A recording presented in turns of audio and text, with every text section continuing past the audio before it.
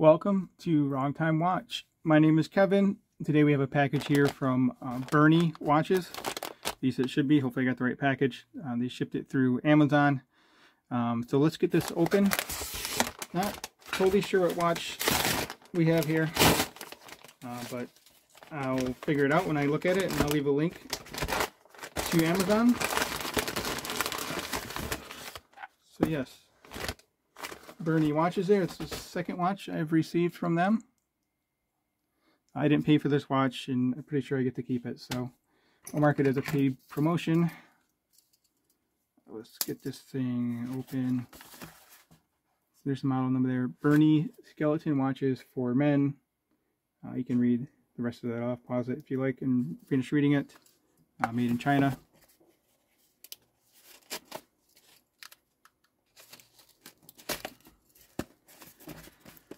Maybe I should use the sharper blade on this knife. I slice it down the middle. Should be good enough.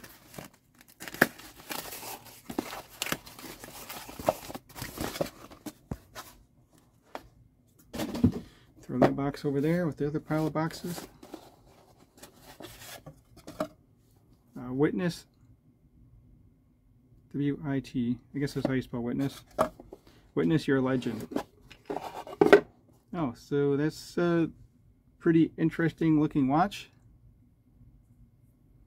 I don't have many skeleton watches. I think I might have one in my collection right now. I can't really remember. Yeah, there we go. Skeleton watch here. Looks to be, well, it's not really gold, I'm sure, but gold colored material on the inside there. Maybe it's brass.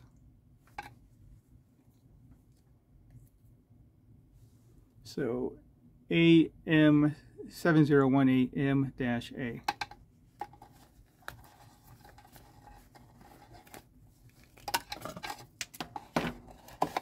So give a little manual here. Looks like that's Chinese, Mandarin, I don't know. So a couple different languages there. And the first pages are in English. Alright, so let's get this tag off of here and the plastic off the dial. We'll get it on wrist. So we have an automatic movement in there.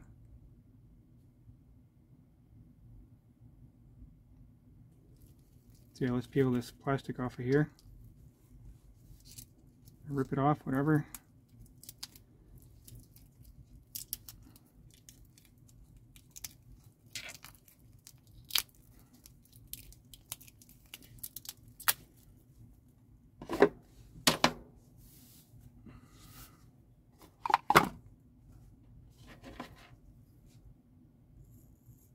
Okay, so push-pull crown. The crown's a little small. I see the problem. The problem is the top part of the case and the bottom part of the case kind of overlap there, so it's not so easy to get a grip on that crown to wind it.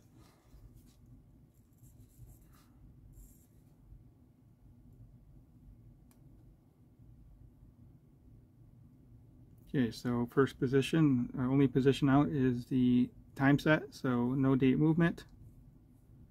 See the balance wheel there spinning in the background.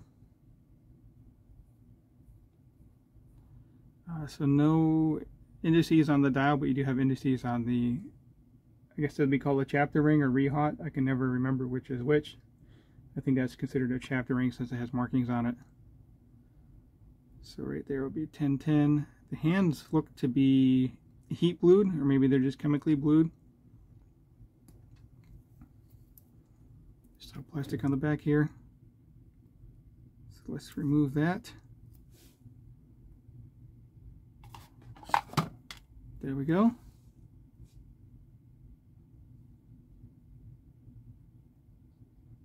What does that say? I'm having a hard time reading that, but it looks like there's something printed on there.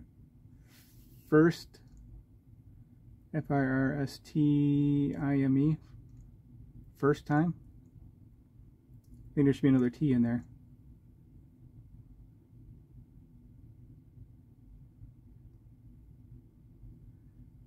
And then I can't really make out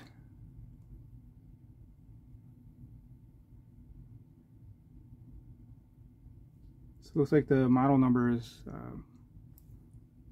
printed on there on the inside of the crystal, or maybe the back side. I don't know if I can remove that or not. I'm not feeling the printing on the crystal here. So I don't know why I did that. So yeah, so there it is again. FIRSTIME. First time. Stainless steel case, automatic, 20 joules, 5 ATM, water resistant. So yeah. So that must be the mainspring up here on top. Wish it was a little easier to wind. So I can wind it like a quarter turn, keeping my fingers in between these two portions of the case. So you can see a gear back there spinning around.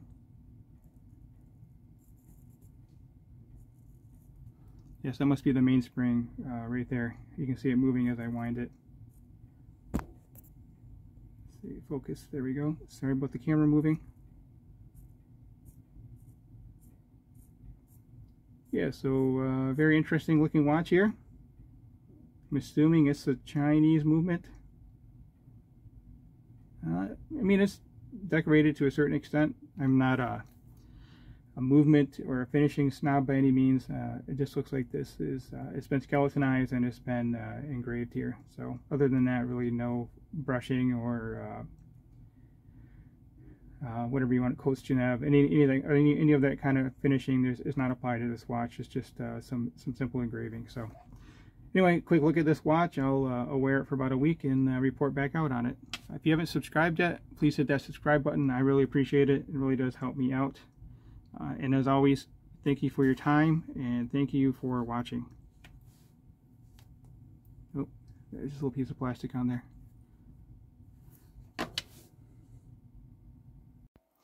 I just realized I didn't put it on wrist for the video, so here I'll have to stitch this portion into the other portion of the video, but here it is on my wrist. Let's see, what do I have in the background here?